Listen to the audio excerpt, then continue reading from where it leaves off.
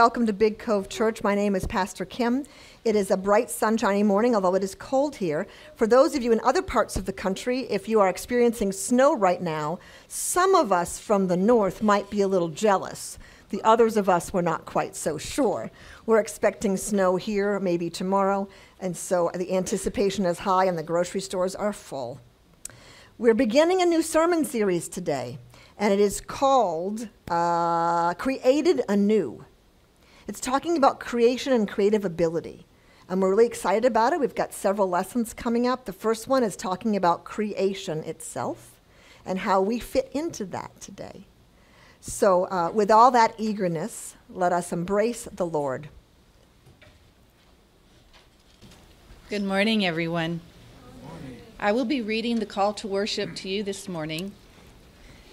As followers of Christ, we are called to bring a hopeful understanding of our world, declaring that God called the created universe good. At our beginning, God created us unique and irreplaceable, loved and wanted by God, known and treasured by God, even before He created us. In all our new beginnings, God creates something new in us. So we will seek God in the freshness of this morning, in the laughter of friends, in the colors of creation, and in this beautiful place as we join together in worship and praise.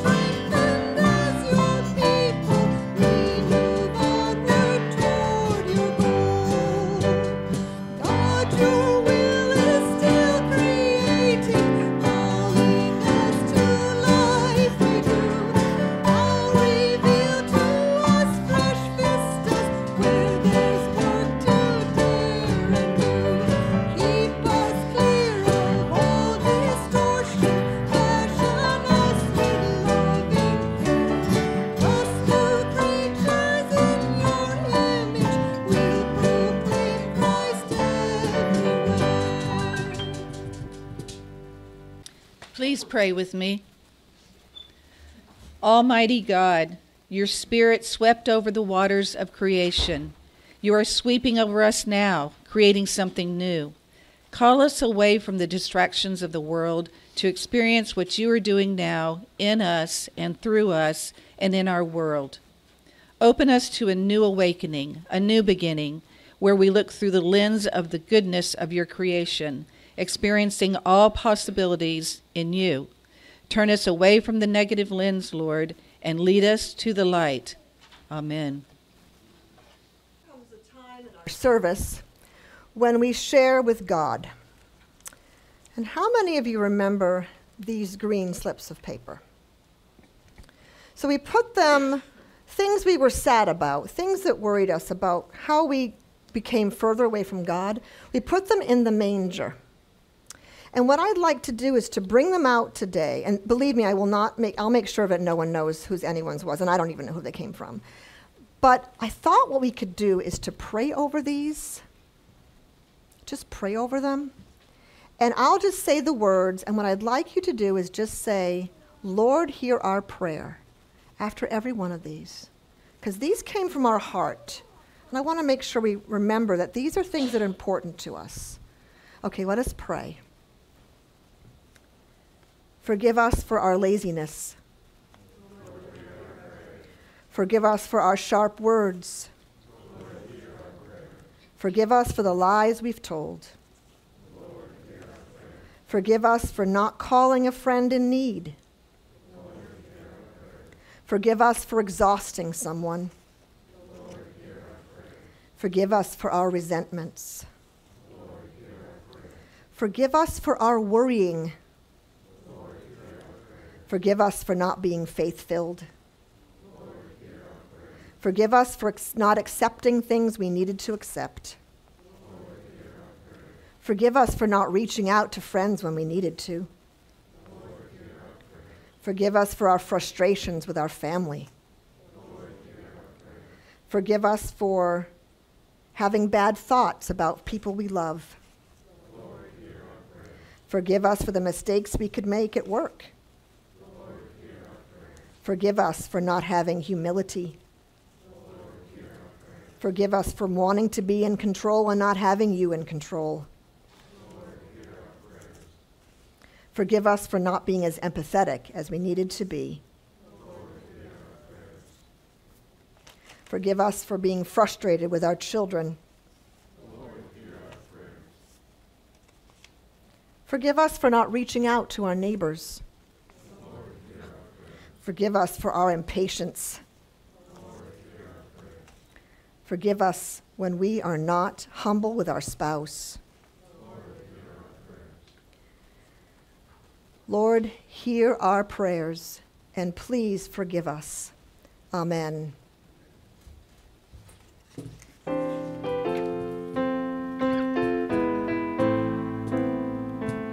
Let's stand.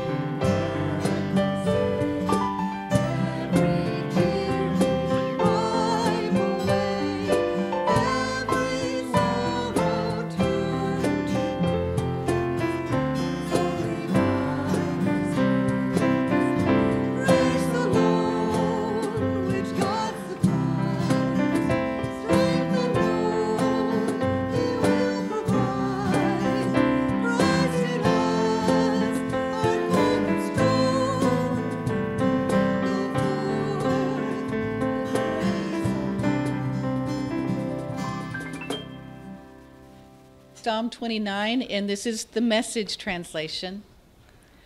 Bravo, God, bravo. Gods and all angels shout, encore, in awe before the glory, in awe before God's visible power. Stand at attention, dress to your best to honor him. God thunders across the waters, brilliant his voice and his face, streaming brightness. God across the floodwaters, God's thunder tympanic, God's thunder symphonic, God's thunder smashes cedars, God topples the northern cedars.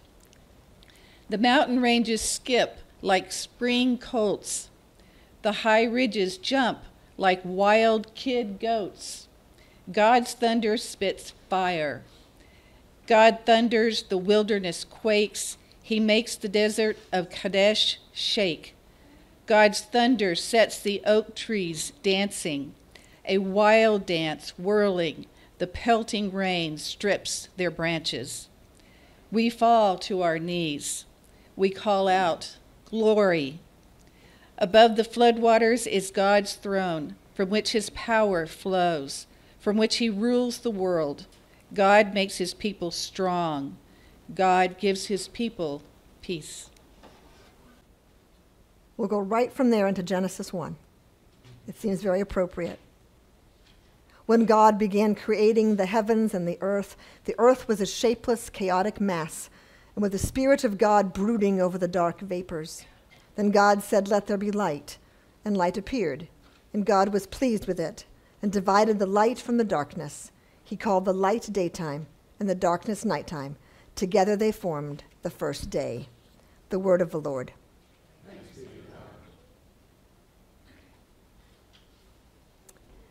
In July, for several years in a row, Ralph and I made the trip to Michigan for a very special event, the Ann Arbor Art Fair. Now, in order to do it justice, I'm going to read its headline to you. The Ann Arbor Art Fair is a Midwest tradition that draws close to 500,000 attendees, over 3 days in July. The largest juried art fair in the nation. The Ann Arbor Art Fair features nearly 1,000 artists and a footprint spanning 30 city blocks in downtown Ann Arbor. Huge, right? Here are a few pictures of the event. 500,000 people, lots of art, lots of talent. Notice the juried sign? Because everything was juried and voted on. This kind of gives you an idea. That's the Michigan Student Union. Every square inch of space was used. Look at the crowds. Now this one, his art was a piano, and it was on a platform that he pulled around on a bicycle. It was really fun, and he pulled it around to different parts, and he played the piano on the bicycle. It was just really interesting. And walking around the University of Michigan campus and looking at all the art, my brain felt like it was in delightful overload. I was so amazed at the variety of mediums that I saw. I'll give you a few examples. Ceramic, oils, woodworking, glass, textiles, watercolors. I'm sure I'm forgetting a lot more. And what would impress me the most about the art fair is the creative energy that it produced. I mean, people were interested in the art for the art itself, yes, but many were also gathering creative ideas. They were looking at their own creative blank canvases and asking themselves the question, what if? The psalm today that was read from the Message translation was really creative. I love the part where the mountain ranges skip like spring colts, or God's thunder sets the oak trees dancing wildly. God's creative action became alive in that passage. Listen to part of the Genesis passage again, this time in the Message translation. First this, God created the heavens and earth. All you see, all you don't see. Earth was a soup of nothingness, a bottomless emptiness, an inky blackness. God's spirit brooded like a bird above the watery abyss. Isn't that imagery fantastic? A God creating, yes, but it's as if God's creativity is shining as well. God created us in his chaos. God created using his creativity by giving us unique talents and unique abilities. So here's a question for you. When do you feel the most creative? When do you feel the most creative? Just call it out. When do you feel the most creative? Morning. At night. You're a night girl, yes. Early. What else? When you're doing PowerPoint, yes, that is very true. Sometimes I have to go through them and go, oh my goodness. Any other times? I feel that way, any time of the day. Any time of the day. Yeah. You get those creative energies? Depends on what's going on that day. Depends on what's going on. Yeah. Okay, so it could be any time of the day. All right, That's good. And now I've got another question for you. Let's say you were given a blank canvas or a blank slate, and the canvas could be real, like for painting, or it could be metaphorical, like a piece of cloth, a garden bed, a book with blank pages, an empty car with no engine, an empty dance floor with music. So the question is, what kind of blank canvas would inspire you? Empty garden. An empty garden. Okay. A nice piece of cherry wood. A nice piece of cherry wood. Or walnut, you look at it and go, oh, what could I create with that? Okay, that's good. Anybody else? Something that needs fixing. Something that needs fixing, that is true. He can fix anything. Anything. He even took the magnetron out of our microwave. Who takes the magnetron out of our microwave and replaces it? He does. Anything I can upcycle. Anything you can upcycle? Yes, like if it's been used and you want to make it new? That's good. That's a good platform. Anybody else? What with the blank, what is it? An empty room. Yeah, because you've got that creative designer brain. That's true. And I bet you Sarah in the back, I'm calling on you, Sarah. I bet you Sarah in the back, when you see a piece of music, like a score, an empty score, do you get excited? Oh, yes, I knew she would. She's definitely a creative spirit that way. Good answers, good thinking about this creative energy. One of my favorite seasons of my life was when I volunteered for Girl Scout camp, Camp Tuckerman. My name was Chicopee, which is Algonquian for water. And I lived in the nature unit. I was responsible for taking over 100 girls through the woods, exploring, or into the stream for stream studies. The kids were so eager to learn and absorb the lessons we taught them. And the staff, oh, I had some great friends. We got muddied together. We made projects together. We raised our kids together. We laughed. We cried together. Being at camp was a bit like being on a desert island. It was kind of surreal, like being on another planet. And we even had themes every year. And one year, our themes was fairies. So Monday afternoon, after a long day at camp, we went home to return on Tuesday morning, and we walked into our nature unit, and I couldn't believe what greeted us in the nature unit. A real-life fairy den. It was amazing. It was like a miniature dollhouse in the woods. Every single item in the house and in the yard of the house had been created with pieces of nature. Twigs, mosses, acorns, and their caps, lichens, bits of feathers. We were just shocked, and it was so beautiful. And the woman who created it, and it took us a long time to figure out who it was, that was a mystery. Her name was Snickers. She was a camp counselor there. She was an artist, and she did miniatures. That was her specialty. So her blank canvas was the woods and the pieces of nature in the woods. When God created, God had a blank slate, a void, a blank canvas on which to create. Everything was new. We were new, the other creatures were new, and it was declared good. And because of that blank canvas, we have an opportunity right now. We've entered the start of a new year. It's kind of like facing a challenge. There's a blank canvas set out in front of us, and we have no idea what the year will bring us. We have no idea if we're facing difficult times or incredibly happy times. The canvas is ours to create that space with God's help. After all, God created us and all those other creatures, even snakes and spiders, out of the black void, out of chaos. Then God was so interested in wanting to know what we were experiencing. He was interested in how we live, what we feel, and what we do, that he came to us in the person of Jesus Christ to walk like we walk. God continues to want to be a part of creation, beside and in and through us. Did you know that Big Cove is facing a creative new project? With Latham's help, I wrote a grant proposal called the Front Porch Project. Do you remember our Front Porch series? In the series, we talked about how in our new world, one that's rapidly changing, we no longer have front porches to connect with our neighbors. Front porches were the way society operated for centuries. It was a way to be inside someone's home, right, without ever really getting in the door. a way to experience the love of neighbor to neighbor on the safety of a front porch. We talked about how the world's changing and how our porches now have become patios and decks on the back of the house with fences to secure our privacy.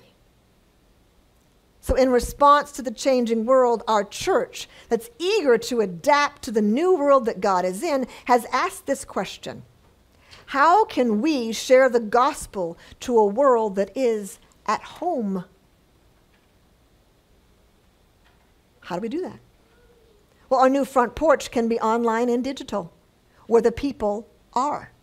To follow the Great Commission, to live into our vision that God has called us to, Big Cove Church seeks to meet the people where they are, intentionally have conversations, and serve virtual lemonade.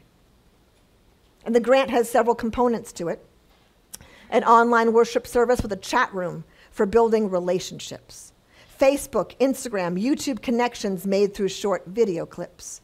Podcasts online and theology on tap in person on topics of hot interest. Website upgrades. Guest speakers for webinars on current topics of interest. And tech and AV upgrades so that we can do all this. We're asking the North Alabama Presbyterian to listen to the needs of our community and to grant us the funding to be able to reach those people who need to find God, perhaps even from their own living rooms. You see, the world outside the church doors is an empty black canvas. We know a few things, trends and demographics, but what we want to do for the kingdom of God here and now is to produce a virtual front porch so that God's love can reach even those who might never step inside a church. The energy in which God created was tremendous, incredible, and astounding. The energy that God asks us to use to create new ways for a kingdom to shine and grow is equally astounding. Life has taught me something recently, and Jeff and I have been talking about this. Life is so short, friends. It's so unpredictable. It's unpredictable. We need to seize every ounce of creativity we have and plunge into the world around us with passion and love. God gives us life so we might help others live through relationship with them. The Ann Arbor Art Fair and the amazing fairy doll house in the woods are simple examples of how our creative energy can be used for good. Think of the happiness these types of creative projects bring to people. How we can bring love and hope to people through our individual creative energies, yes, and we can initiate and restore relationship. Our hope here at Big Cove is this grant that we have created will catapult us into the next century with the right technology and the right amount of blank canvas or blank slate through chaos to allow us to reach lives. After all, fairy houses can be real in the middle of the woods.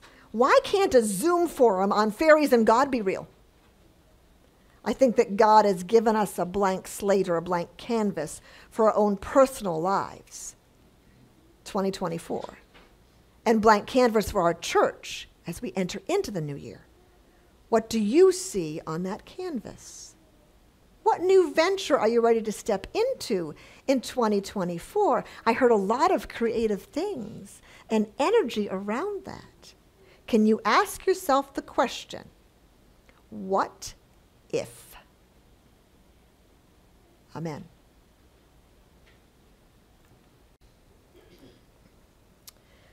Now comes the time in our service for prayers. You online, if you would like to join us in prayer, we'd love to have you. You are part of this family. Diane Lee, I believe you're out there. Kay Hanks, you're out there. And we're just saying a few words of prayer now. If you want to join into that prayer and you have special prayer requests, please send them to me. pastor.bigcovechurch@gmail.com. I'd be happy to pray with you. Let us pray. God, as we live into your creation, we realize that it must have been an amazing feat to take that blank canvas and create what you have. I like to think of the microscopic cells that were created to bring forth all kinds of life.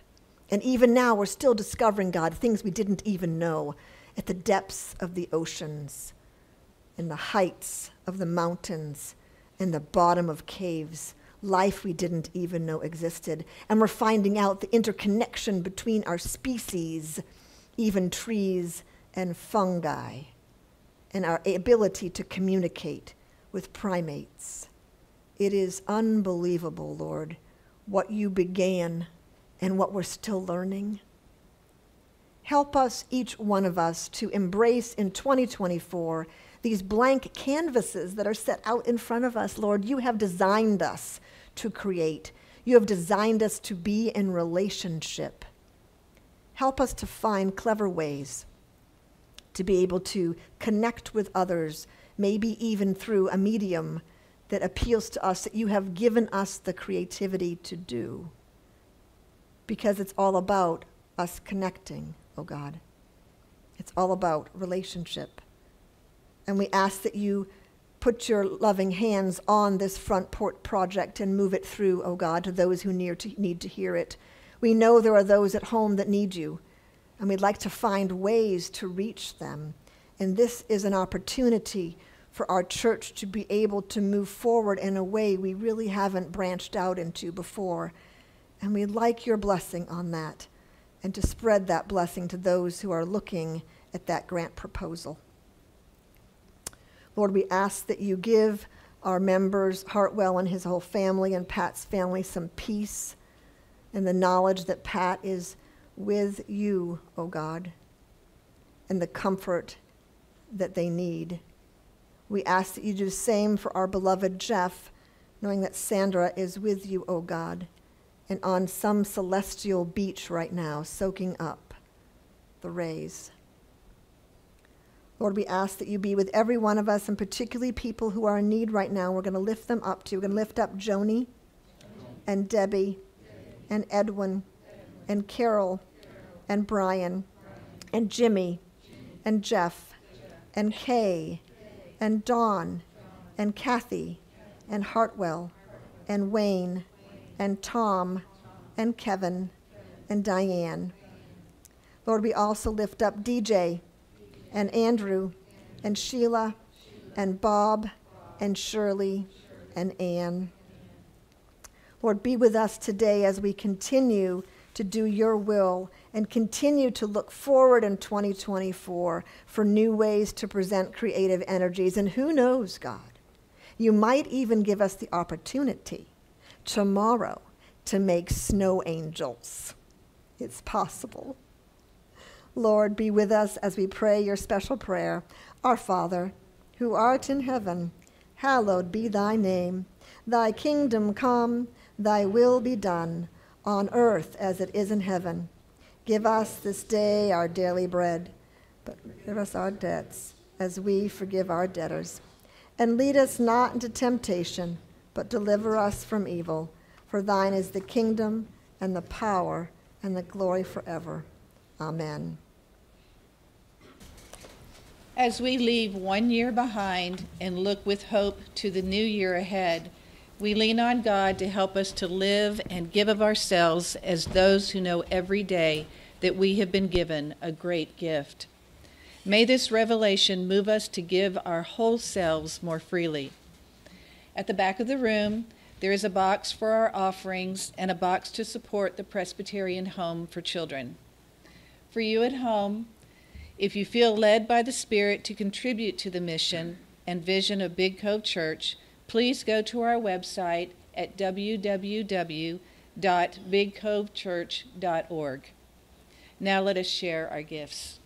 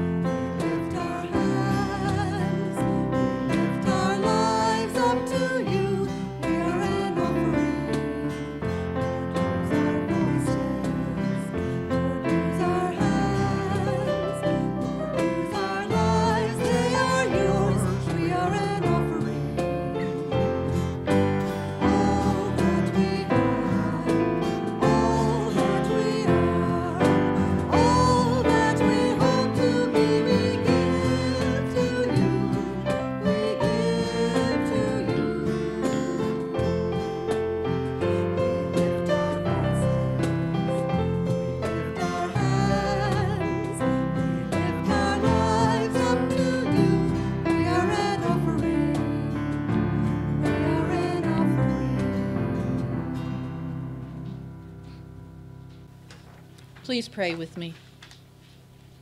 Oh God, we wonder at the beauty of your creation. We thank you for the sustenance of food and drink, and we cherish the love of family and friends. Lord, we offer these gifts to you with thankful hearts and joyous praise. As we give of our money and our resources, we surrender our whole beings to you in worship and adoration. Amen. Friends, if we haven't learned this yet, we need to stand up and learn it. God is good all the time. Let's stand.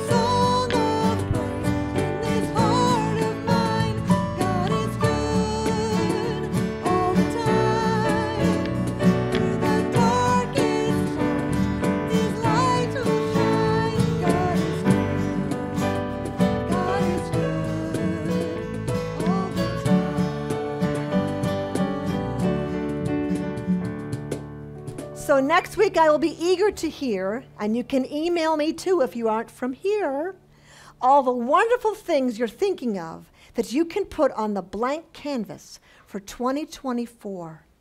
Think 2 words: God is in it and relationship. What does that look like to you when you're creating? And now go, friends, knowing that you are loved by God, that you hold the light of God in you. And wherever you go, friends, shine the light. Amen.